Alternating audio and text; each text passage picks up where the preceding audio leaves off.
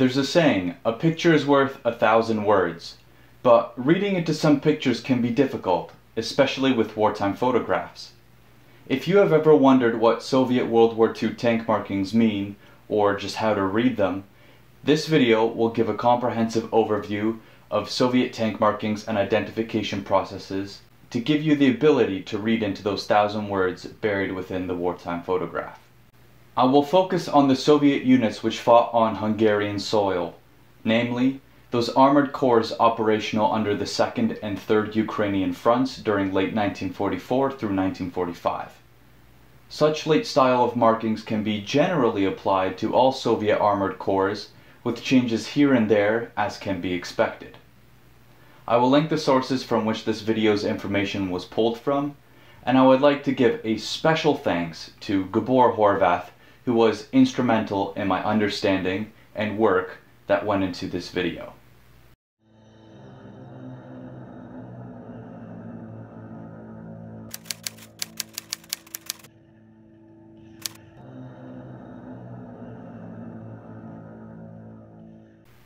The Soviet tank identification system was quite complex and could vary from one unit to another, with combinations of symbols, letters, and numbers used to identify tanks.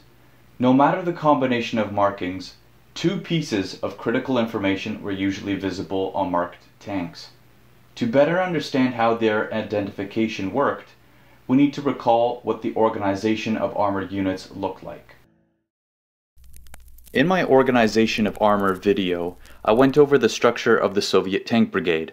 This video would build on the structures outlined within the tables of organization and equipment, and help illustrate how Soviet units would apply vehicle identifications within this framework. The Soviets used 4 organizational levels to identify their tanks, namely the corps level, brigade level, battalion level, and the individual vehicle level. I will start with the vehicle level. The vehicle level consisted of identifying each tank with a vehicle number within a unit, creating a numbering system. This was the most widely and consistently used identification marking.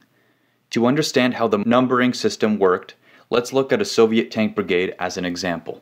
A Soviet tank brigade consisted of 2 command tanks under which lied 3 tank battalions. Each battalion consisted of a battalion commander leading 2 companies of 10 tanks each. A battalion had 21 tanks total. The tank brigade had an official capacity of 65 tanks, however due to wartime circumstances, this number could both shrink and swell depending on losses. The vehicle numbering within the tank brigade was rather straightforward, ascending double digits from 01 through 65 to cover the entire brigade. All markings would be applied in either red or white paint, the color of which would be consistent within the entire unit. The Soviet Mechanized Corps held 3 mechanized brigades holding 1 tank regiment each. A tank regiment consisted of 3 command tanks and 2 messenger tanks, followed by 3 companies of 10 tanks in the same organization as within the tank brigade. Vehicle numbering was again ascending double digits, ranging from 01 through 35. Color schemes were again either white or red and would be consistent within a unit. With the numbering system understood, we come across the first sign of many Soviet marking complications. How can we tell if a tank is part of a tank regiment or a tank brigade if the vehicle number is below 35? What's worse is that some tank regiments had extra tanks attached to them. If the vehicle number is over 40, we can be confident that the tank is part of a tank brigade.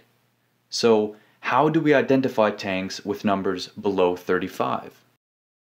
In Soviet tank identification, one needs to remember that at a maximum, only 4 pieces of identification information can be present. Usually, there was only 2 that were standard on most tanks: the vehicle number and the brigade number. Brigade markings offer a second set of complications for identification.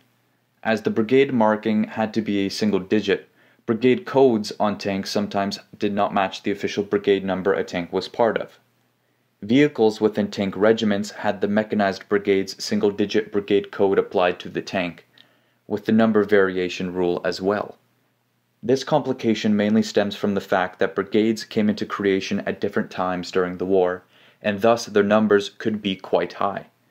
The corps level units needed a simple way of identifying their own tanks on the battlefield, and thus gave their brigades brigade codes which ascended within a given system, either numbers or letters, for ease of identification. This leads to complications when analyzing photographs of Soviet tanks. To understand the brigade system, let's analyze a few armored corps, beginning with the 4th Guards Mechanized Corps. As we can see, the Guards Mechanized Brigade numbers run in ascending order but are 2 digits, while the Guards Tank Brigade is also 2 digits. This required the 4th Guards Mechanized Corps to get creative with its identification system. They chose animal emblems to distinguish between the brigades. The 13th Guards Mechanized Brigade used the deer. The 14th Guards Mechanized Brigade used the elephant. The 15th Guards Mechanized Brigade used a flying swallow. And the 36th Guards Tank Brigade used a dancing bear. Very Russian indeed. The 23rd Tank Corps' 3 tank brigades had no flow in its numbering, so therefore the Corps opted to use Cyrillic letters to identify its tanks. The 3rd Tank Brigade used the Cyrillic V. And the 39th Tank Brigade used the Cyrillic G. The 1st and 9th Guards Mechanized Corps, along with the 5th Guards and 18th Tank Corps, used numbers for brigade code identification. Again, their brigades would flow in 3 number cycles and would not need to match the official brigade or regiment number. Here we have Tank 334, whose brigade code does match its official brigade number. This picture has 2 tanks from the 9th Guards Tank Brigade, and the brigade code matches the official brigade number. This tank has a brigade code of 5, as the official tank brigade number is 3 digits. And finally, we have a similar situation with a tank where the brigade code does not match the official brigade number due to digit constraints. The next common identification marking was the corps marking. These were usually shapes, but could also be letters and numbers. This tank has the corps emblem of the 9th Guards Mechanized Corps. This tank has an emblem matching the number of the corps. Tank 202 of the 7th Mechanized Corps has its emblem within the brigade marking.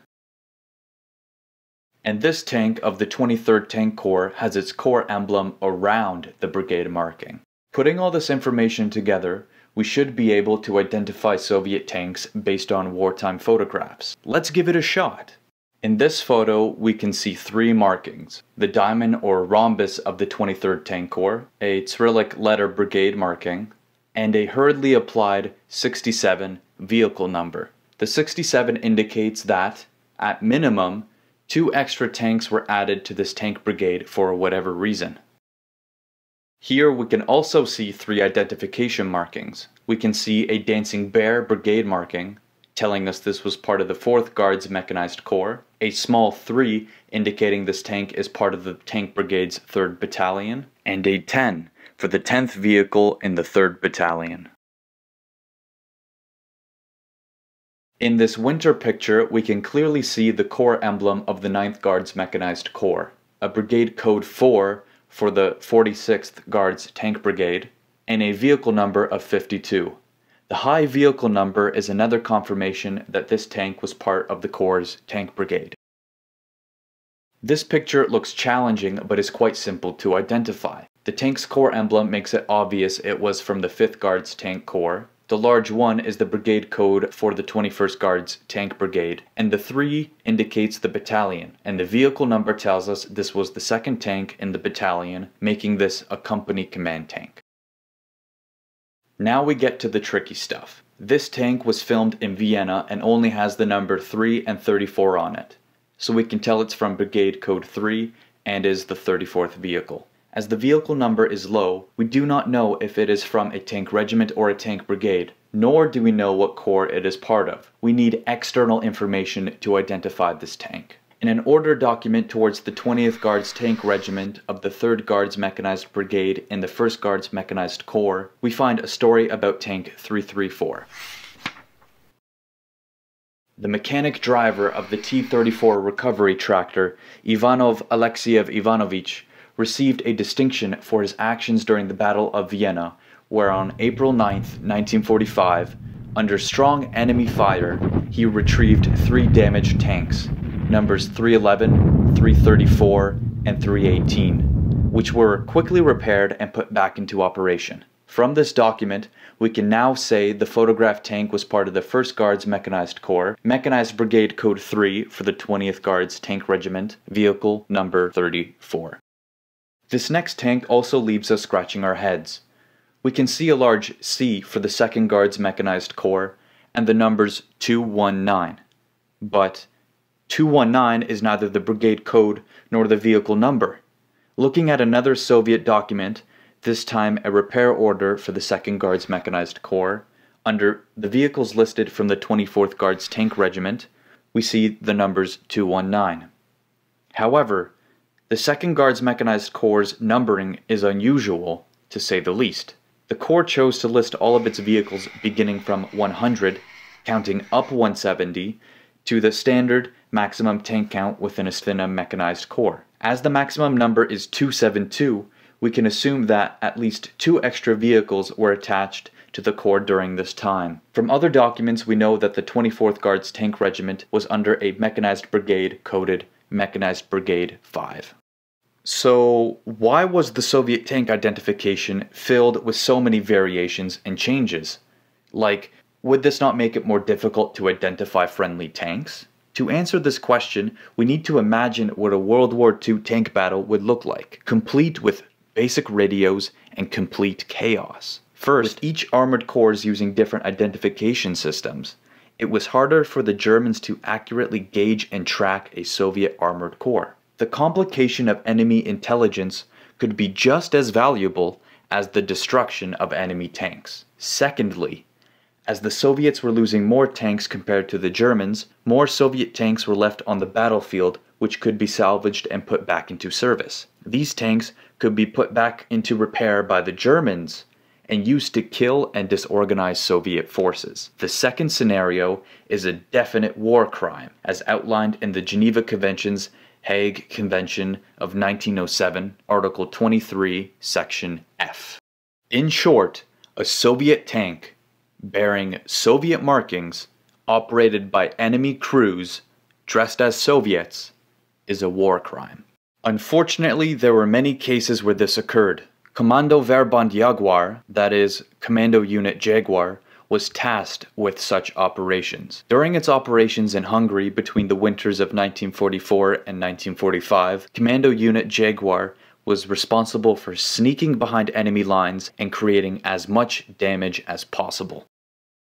Moving on to the Soviet heavy tank regiments, the Soviet heavy tank regiments could follow similar identification systems as the tank and mechanized brigades, but could also deviate by using only 2-digit markings. A Soviet heavy tank regiment held 21 tanks, with a command vehicle and 4 companies. The first digit represented the company, while the second digit represented the vehicle within the company.